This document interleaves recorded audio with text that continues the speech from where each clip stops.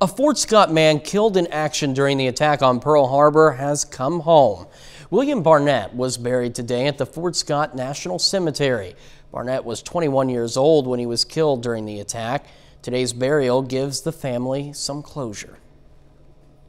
For my grandmother especially, who for so many years just couldn't accept the fact that Buzz had been killed. They always talked about him as missing in action. So she figures, okay, missing, he's out there somewhere. And she fully believed for so many years that there'd be a knock at the door and Buzz would be there. Barnett was buried with full military honors.